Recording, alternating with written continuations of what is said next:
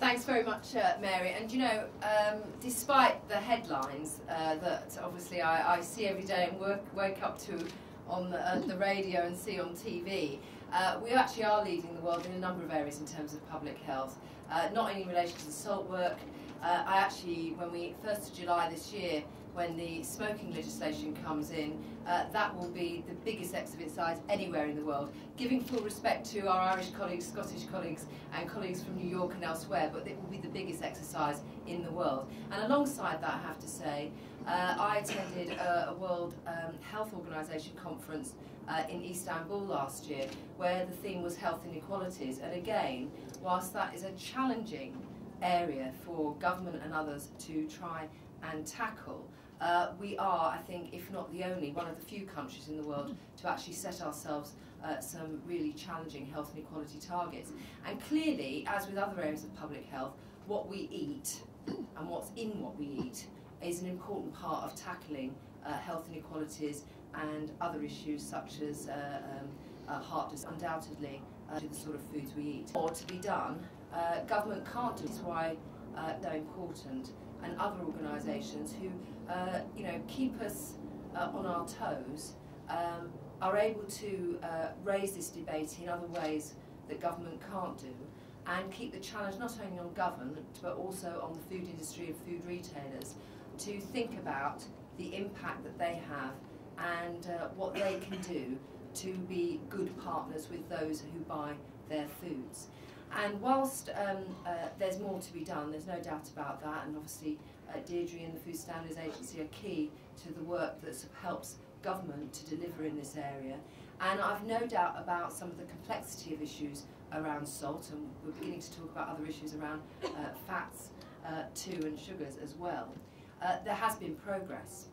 And I think it's quite clear that there is a growing awareness amongst people about the impact of salt in their diet. I suppose going back to health inequalities, what I'm interested in focusing on in the next phase, I suppose, is whether or not that awareness, but not just awareness, but changing behaviour, is something that is equal in most communities, because I think that is a real challenge. Awareness is one thing. Supporting people to change their behaviour in this regard is far, far more complicated, but also importantly that we don't have a situation whereby those who live in our poorer communities are left behind in terms of what changes are taking place. There's some really good news, and some trends indicate that things are starting to impact on how people purchase what they eat.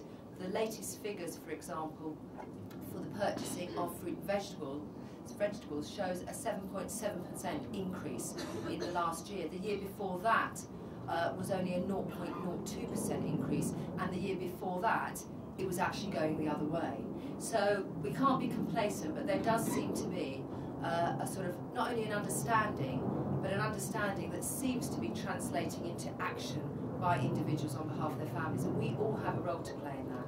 Cash, the FSA, government, stakeholders that we work with, and I see a number of the NGO organisations here today, but also importantly retailers. And what's been quite exciting for me is how this issue around healthy eating in particular has in some ways found a new edge. And that new edge does seem to be about the competitive edge, that suddenly actually thinking about healthy products isn't something we're encouraging because it's the right thing to do. Of course, that's important, but it's also about the fact that shoppers actually want to know who's on their side, who is supporting them to make those healthy choices. And clearly we have an array of organisations here who are demonstrating how they're going to do that. The key issue, though, is what works for the consumer. And that's why we're working with the FSA and individuals from the industry side, but also the NGO side, to evaluate what works best for shoppers. The labelling issue is very crucial to this, I think. What will be interesting is to see how people purchase their foods based on what information they get, which steers them to choose those lower salt alternatives, but also rethink about what they put in their trolley or their shopping basket. Because I think the next challenge within all that is, once that starts happening, and we know it is happening, how that will have an impact on others to think about more reformulation of the food that they produce. And we're already seeing that in some products. I see it when I go out shopping.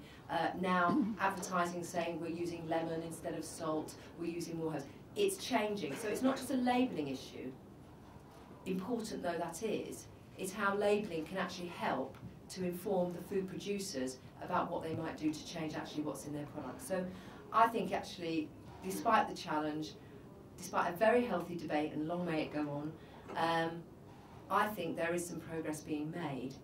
As with anything, it's about how we sustain that progress and build onto the next level. And I'd just like to thank Cash. I think it's 10 years work, hard work. You've made a difference, and I congratulate you on that. But there's plenty of more work to be done. Thank you.